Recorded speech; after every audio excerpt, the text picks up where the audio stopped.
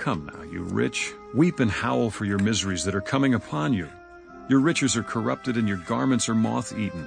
Your gold and silver are corroded, and their corrosion will be a witness against you, and will eat your flesh like fire.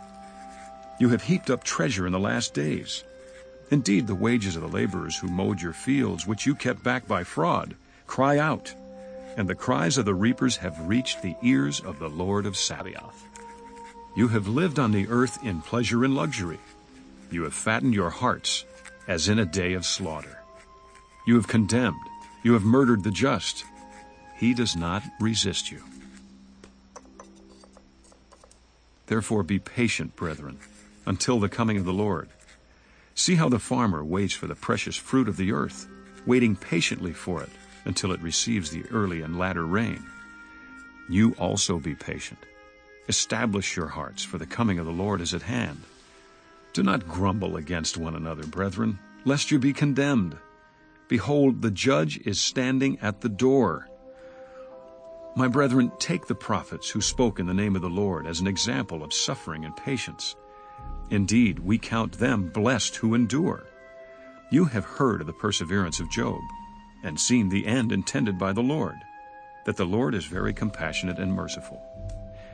But above all, my brethren, do not swear either by heaven or by earth, or with any other oath. But let your yes be yes, and your no, no, lest you fall into judgment. Is anyone among you suffering? Let him pray. Is anyone cheerful? Let him sing psalms. Is anyone among you sick? Let him call for the elders of the church, and let them pray over him, anointing him with oil in the name of the Lord. And the prayer of faith will save the sick, and the Lord will raise him up. And if he has committed sins, he will be forgiven.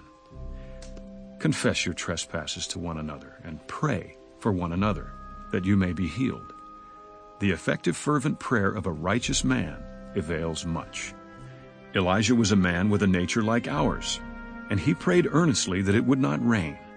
And it did not rain on the land for 3 years and 6 months. And he prayed again, and the heaven gave rain, and the earth produced its fruit. Brethren, if anyone among you wanders from the truth, and someone turns him back, let him know that he who turns a sinner from the error of his way will save a soul from death and cover a multitude of sins.